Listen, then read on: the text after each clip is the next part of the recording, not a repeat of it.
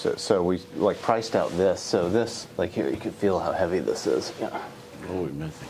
So we just sent that to price it out to see for a third party that had the machines to do it, and they wanted $9,000 to do it. Yeah, because that's solid resin print. 9,000? Yeah. But And- there's a lot of 3D printing to maybe cheaper than this. But Well- it's a kind of the glossy. Looks It's really the machine and machine time is so. I mean, they're usually outsourcing to military contractors and stuff. So, but anyway, the Autodesk, I said, well, will you just buy me, resin machine instead of outsourcing? So they just bought that for me. So that's the smaller one, but I like it. It's nice. It's a little bit different color resin though. It Like is all good. these, like have some of the bigger ones, but yeah. We visit the Andrew Saunders right now at UPenn. What's going on at UPenn? Andrew. Well, you guys saw yesterday's reviews. Yesterday was critics. And today there's more. I'm on the robotics and autonomous system review, which is across the street starting. But it's a busy semester. When When is the review for the robotics? today? Today, yeah. I think it starts at 2. 2. Yeah. What's your schedule? Are you leaving? Do you have to catch a Yeah, we train? would like to see the robotics use. You heard it? Yeah, that'd be great. I can certainly walk you over. Have you seen the robotic lab? We would like to check. Yeah, later I can take you in there. We can take a tour. I mean, this behind you. This is a big project that we are pushing out right now. So this was one piece that was sort of the prototype piece. So it's a gigantic wall. It's like a 2-story wall of. See if I have anything on me for. I'll show you what it looks like. But it's all robotically hot wire cut, and it's driven by different neural network patterns. This is the larger version of that. Yeah. So we're On your producing- Instagram? Yeah, I could send you a better image, but so we have a lot going on. So trying to produce those projects, and then also the semester teaching the Baroque seminar. You can see we're trying to do a new. Each semester I teach with the students. I hand out or distribute the surveys of all of the churches. There are about 22 churches, so we have about 20 students that will then take those, and for the first half of the semester we learn about those architects and learn about the Baroque in general, and then we try to uniformly produce a new representation. So this one, I just gave my midterm test. You can see it's hard cut. I've never given exams except for this class. So I give them all the churches without the names, and they have to write the names, architects, and all of this. And then the other part of the midterm exam is this that we're working on. These kind of, let's see if we can find one of the better. These are. So each of the students Amazing. have the scans. With this one, we're working to take, we call them the detached linings, because Venturi refers to this in his chapter of in complexity contradiction inside out. He talks about these as detached linings. See some of these. I mean, like this is Vittoni in Torino, but really beautiful. Look at that Pierce pendentive signature. Okay, let's see, probably. But this is the first round. We'll work on perfecting these in the next few weeks. Yeah, I think this one is sort of a nice model piece of what we're trying to do, and start to take these kind of scans and start to unhinge them and unroll them. This is one of Bernini's. Bernini only has 3 churches, right? One is San Andrea in Rome, which I'm sure you went to when you were in Rome, and then he has 2 a little bit outside of Rome. So this is the one that's at Castel Gandolfo, which is essentially the Pope's summer palace. But this is where we're trying to take those scans and kind of unwrap them and in certain ways. So we'll kind of work on that representation, and then each of the students then will kind of do their own more speculative projects in this kind of close reading. So those are going together right now. So we're trying to figure out which one do you like the color one, or I'll show you the black.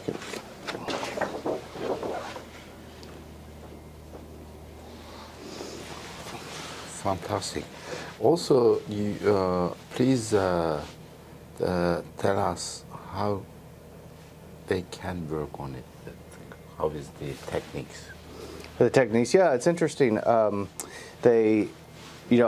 distribute the original raw scan material. So when you Scan. Yeah, so from a Faro laser scanner LiDAR, you have stations. So when you're scanning a church, it's nice because it's symmetrical and you can just go through it. But it's because the laser only goes straight. If you want something that's around the corner, you need to do another one, and then you composite all these point clouds together. So depending on the church, they're up to 20 different scans at different points. So I give those to the students, and then they learn the technology of how to then register them. 360, Yep. 360 scan. Right, it's a 360 scan, but there are multiple of them, so you put them all together, and then you have to register them, which basically aligns all those point clouds. So then you get a very large file of, up to like, I would say, 25 million points in these churches. 25 million points. Yeah, depending on how many different scans there are. So it's big, big data. And then send them out to the cloud, and the cloud then creates a mesh from these points clouds. And so the meshes return, they're like 50 gigabytes. They're really big, but very detailed. And then the students kind of are working with them. Either sometimes we work with the point cloud, sometimes we work with the meshes. These are the meshes that are returned from that kind of process. And so, the kind of first part of the class is really starting to, read basically Wolflin and Wittkover and all the sort of canon, even up to Deleuze and a number of others on the Baroque. Even last week we went over Venturi's Complexity and Contradiction, because all of these churches are in there as well. So we kind of look at the, both the specific churches, but how the Baroque has been sort of worked on from every generation, from postmodernism to the 90s, digital generation to beyond. And it's kind of linked to formalism through Wolflin's kind of creation of formalism with Riegel in Germany with his first book, Renaissance and the Baroque, is where we kind of start. Yeah. I would like to show Wolflin. Yeah.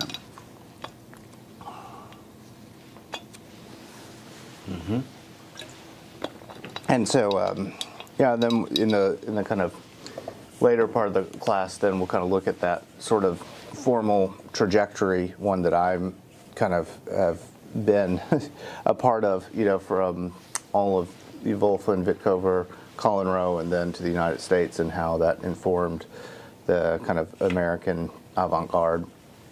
And we'll look at even contemporary figures like Preston Scott Cohen, who has Baroque analysis in his Contested Symmetries as the first book, and just talk about the kind of idea of analysis in architecture, of this kind of deeper reading that really has its roots in psychoanalysis. A lot of those kind of techniques were carried over by Wolflin in the beginning and still remain in this kind of discourse about close reading of architecture, not necessarily confined to the Baroque, but just more teaching students how to look closer, look at kind of underlying patterns, underlying structures, and learn to be able to break down what they're seeing. I think probably the students that come into my class don't have a real understanding of the difference of whether something's Baroque or Renaissance or for any, So hopefully by the time they do, they start to kind of understand a little bit more about the context. Do you collaborate with other universities, other students already? Yeah, that's great. I've had, this From project. Europe? Well, this project began quite a long time ago, before I scanned any of the churches. I originally taught analysis at Cooper Union when I was working for Weitzman in New York City, and then I taught at RPI, who had a Rome program, and they asked me to coordinate it. So, my first kind of venture was probably 2007 when I coordinated RPI. But I also, when I was at the University of Arkansas, I went to Rome myself. So the Rome Center that was started there, which is actually quite big now, much larger than when I started. I've maintained contacts through that, and now actually RPI goes through the Rome Center. So I had a lot of very good contacts there that allowed me to kind of make the connections that I needed to do to get the permissions. I just recently returned from a guest visiting professorship at Sapienza. So I have faculty and colleagues at Sapienza who I collaborate with. So I just have been working on some new kind of surveying last fall. So I haven't even been able to process them. That brought back in a lot more information. So. Is there any exhibition planning? Currently, I have a lot of models right here. During COVID.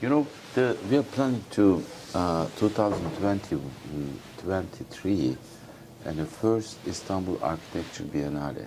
Oh, that's awesome. We would like to invite you. I would love to come. And for an exhibition. Here's some of the, one of the last ones I was think able to... you ready to the tomorrow of the exhibition. Well, we have this is some of the ones we were printing. Sorry, it's a little bit dusty, but printing on aluminum would really, really fantastic. This is a good durable. Yeah, these are the larger prints here. And also the flashy, it's nice. Yeah, this Look one. at that. Oh, wow. Yeah, so see, these are...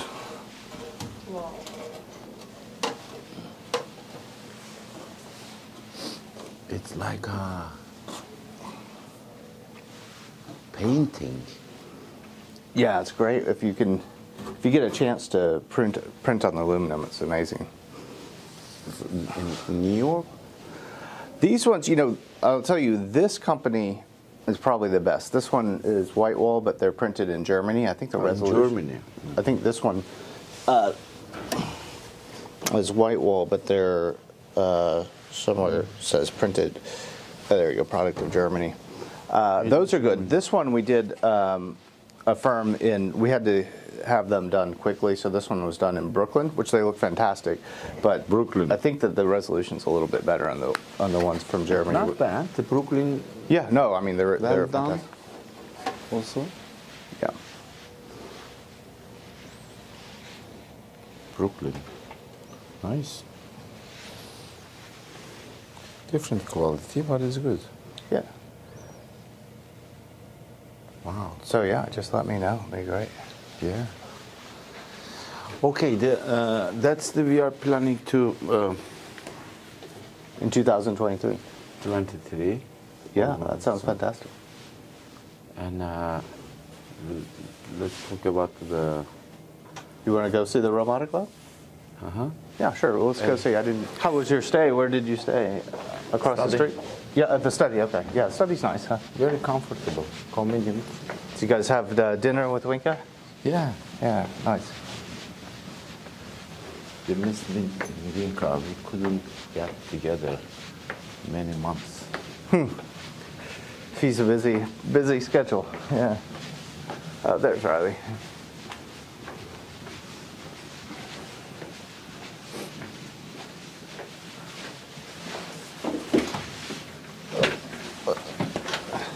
Hey, come on in. Hey, Riley. I just texted you, but maybe didn't get it yet. I was just going to show. These guys are here from the GAD Foundation in Istanbul, in Turkey. How are you? And Gökhan, and they just wanted to see the robotic lab. So I told them we had a review starting at 2 today, right? Yeah. Are those guys ready? I think so. It's going to be good. Yeah? Yeah. What are you working on? You caught us at a good time. This is using the hot wire cutter to do a little bit of testing for a studio next semester. So it takes a 3 by 3 by 4 block and cuts it down into ruled surfaces. And we're very happy with the result. You can see some of the results back there, that undulating surface, and then a lot Which more studio is that for? for your studio. Oh, okay. We're testing for my studio. Okay. Yeah. Okay. Cool. Your studio? I guess it's my studio. Yeah, I didn't know. I didn't even know he's already. That's how good he is. He's already testing. He's already preparing. Oh, it's working too. It's going very slow. Yes. You can see it's moving. Yeah. Moving around. It's because So there's a time lapse going right now, and when that's done, you can see how it flows over 30 minutes and reduces this down. It's a very nice process.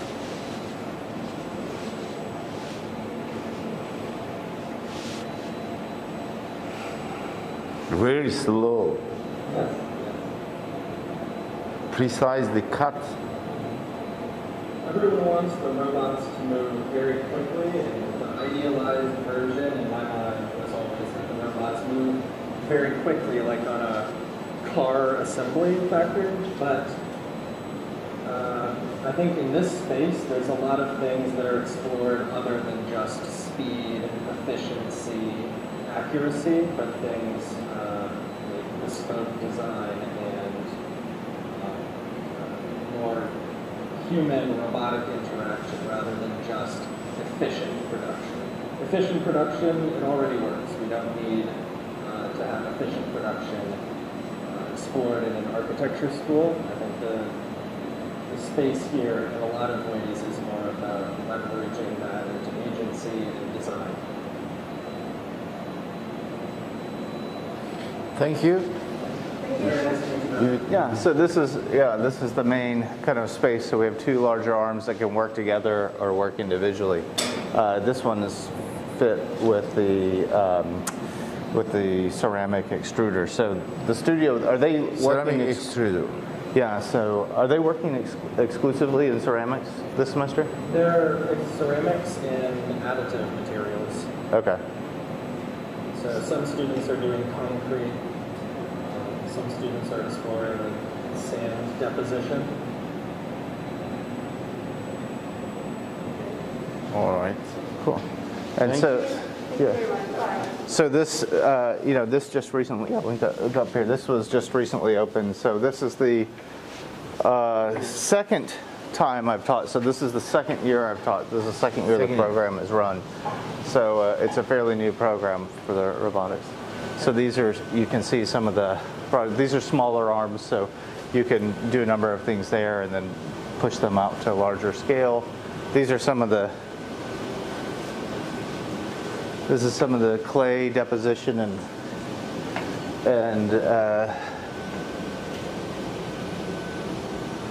glazing from last year's kind of final project. So we have a large scale kiln, because usually when you're doing clay deposition, you're really limited to the size of your kiln, and most people have smaller kilns. So we just got this guy.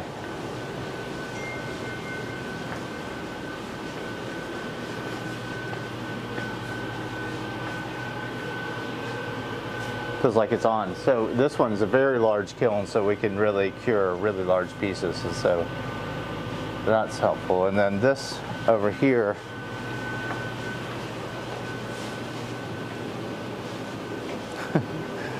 this is our sort of boneyard. This is that wall project that I showed you. So that piece that's on mine, so it has many pieces for the whole wall. So these are all robotically cut, and then we're treating them and painting them. So it's kind of an interesting process. It's almost like a stereotomy, right? It looks like a room of stones to put together the wall. So we're putting this one up. We just had an estimate for an installer the other day, so we're waiting for estimates. And then because of supply demand, we have aluminum Z-strips that connect them to the wall, and they're like 6 weeks behind because of all of the mess. But anyway, that wall should be up soon.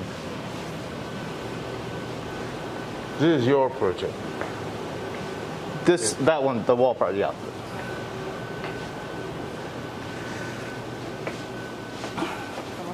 Did you guys ever go to the archives?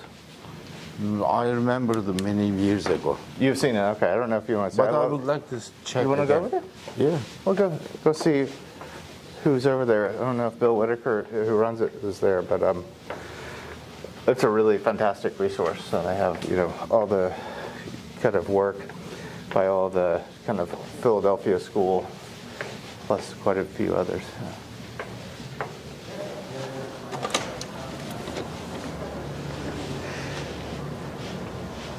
So the review will be up here, and that's the old con. But we'll go over here. On this side is the archives.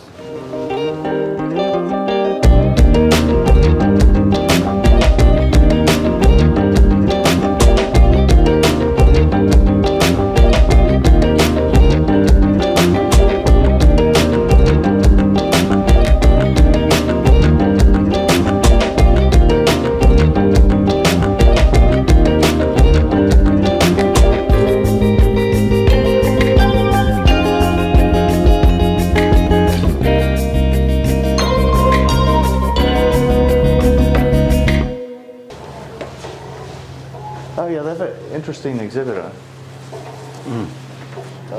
Here. I haven't even seen this exhibit, so I think it's supposed to be pretty good. Hello.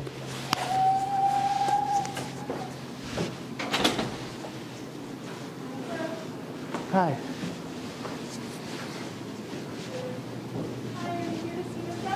Hi.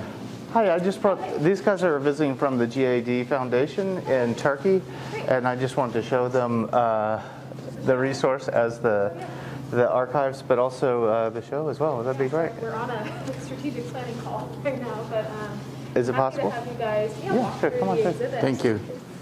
That's the loose, one of the physical modeling. So, yeah, I mean, Penn has had a really strong connection to China. So you can see some of the archives of the original students studying here. Obviously, there are certainly at many Ivy League institutions a lot of Chinese students now because of the economy, but way before that, they have always been there. So they have a lot of alum in China that were very influential and are influential now.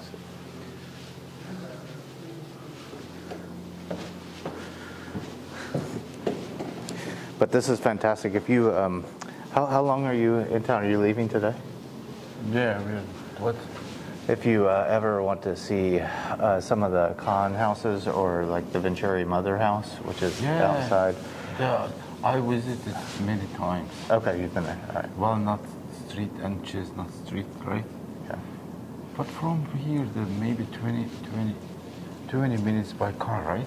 Yeah. It's quite a bit, quite a way out, but yeah. Now I really like to see the both. It's very close to Yeah, the Khan and Esherik House, right? Yeah. Esherik House, yeah. Esherik House, other one the Bob's Mother House. And many years ago, also I interviewed the Bob with Dennis, and then also their house. Fantastic, maybe you know. Who, Venturi's? I have never seen that house. It's amazing. Really? Villa. Cool. It's amazing villa. But they passed away. Yeah. Maybe Dennis is so. Maybe it's a pandemic time. That. Yeah, she's still pretty healthy and around. They just had the few years now, but they had the 50th anniversary of Complexity and Contradiction, so they had a big exhibit here, which was really interesting because Venturi was here and he was teaching history to the first-year students, and that's kind of the basis of that book. So they had all of his kind of notes and everything from teaching in 501. And here, they did that building, right? Yep, that is, yeah. Well, that exterior, really. I think they only did the exterior of it, but yeah. Yep. And this is the archive, right? Mm-hmm. And there, Right. So all the sort of Khan drawings and anything you want from Venturi or the Philadelphia School or anything here. So you have a lot of scholars that come and work here. Many years ago, one of my friends, she's a teacher in Turkey, graduated the UPenn.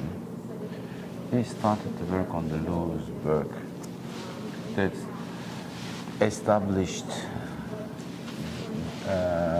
archive first. She was the first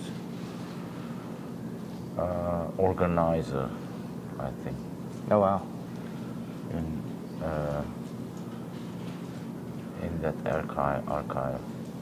Everybody knows her name. Probably Bill would definitely know her name, but I think they're all at a meeting. But They're in the meeting, yeah. Did you see that Venturi's chair? Yeah. Very funny.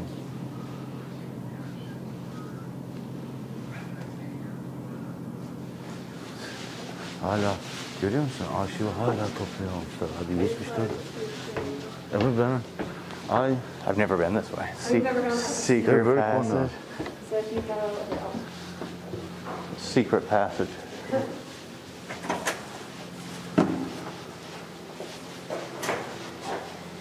you just go up the stairs right here. Okay. You bend backwards this way, and you're right in the reading room by the circulation desk. Oh, okay. Great. All right, enjoy. Thank Thanks. you.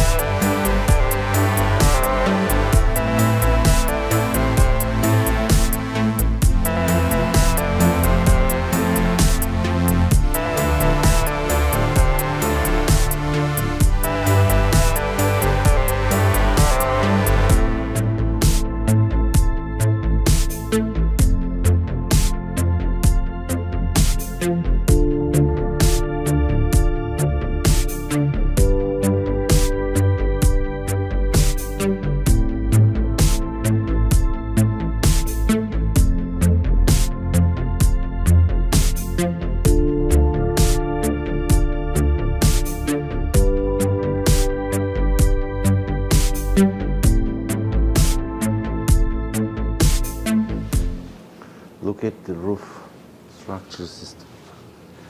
It's incredible. Yeah. Nice modeling.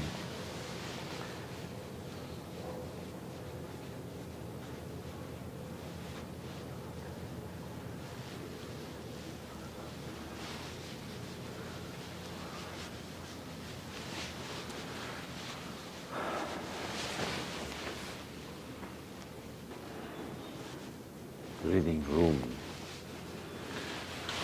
Let's go to the Gökhan physical modeling.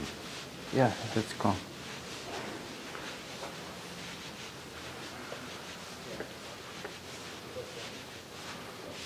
Here, we can go this way.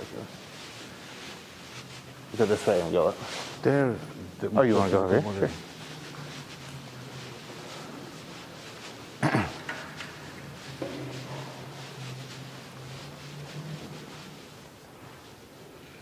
Bangladesh. Parliament building. Yeah, it's a monster, huh?